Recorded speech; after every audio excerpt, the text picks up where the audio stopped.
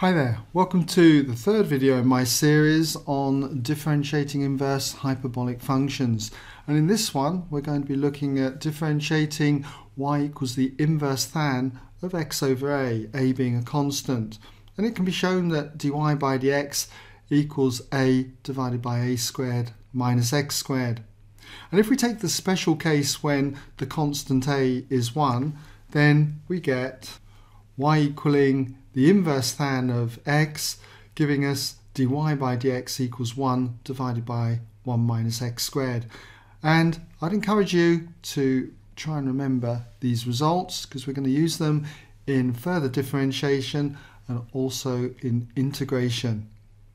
Now, if ever you're asked to show this result, I'll take you through the method.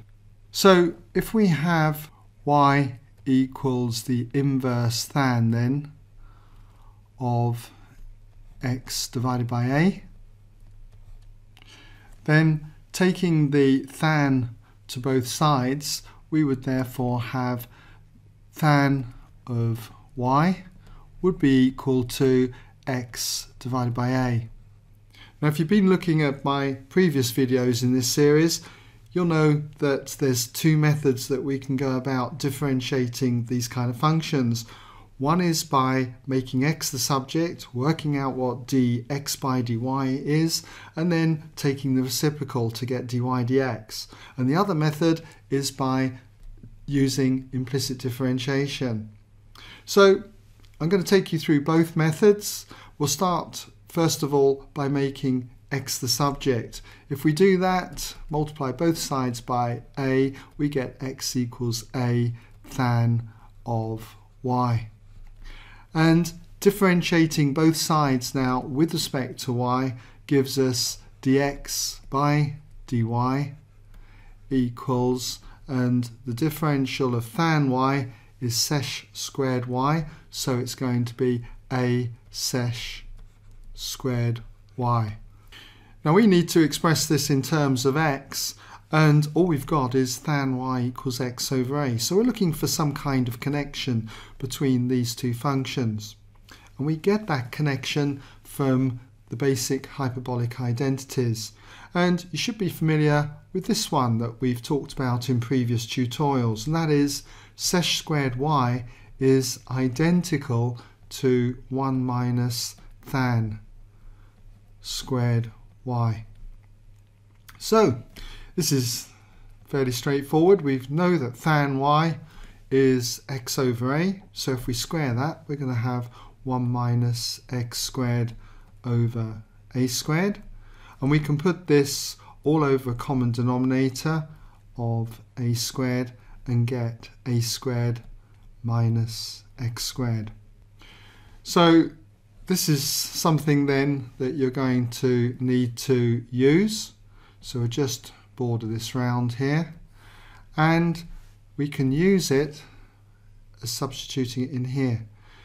If we multiply by a, then what we're going to get is a squared minus x squared just over an a, since the a's will cancel.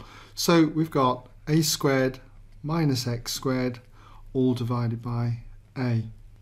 So if we reciprocate this, we therefore have dy by dx equals a all over a squared minus x squared. And that's the result then that we had to show. Now, I did say that we could differentiate this an alternative way, and that was by implicit differentiation. So what we do is we differentiate this equation here with respect to x. So just put up here, differentiate with respect to x. And so to differentiate tan y with respect to x, we need to use implicit differentiation.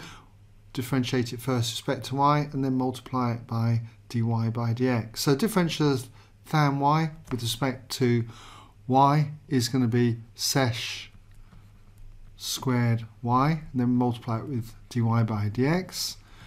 And if we differentiate x over a with respect to x, it's just going to be 1 divided by a.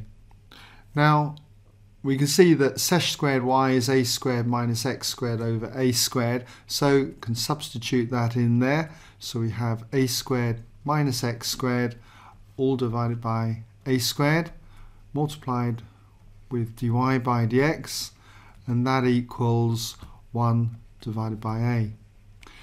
Now if I multiply both sides by a squared, I can see that this a here will cancel with this a squared here and just go a times, and then rearranging this, multiplying by a and then dividing by a squared minus x squared to both sides gives us the result that we want. That is dy by dx equals a divided by all of a squared minus x squared.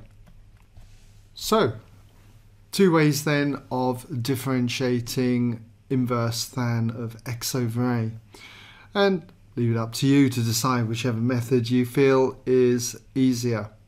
Well, that brings us now to the end of differentiating these inverse hyperbolic functions, but in my next series of tutorials what I'll be looking at is combining a lot of ideas like the chain rule, product and quotient rule for differentiating combinations of these functions. So maybe I'll see you there, and we'll run through those examples.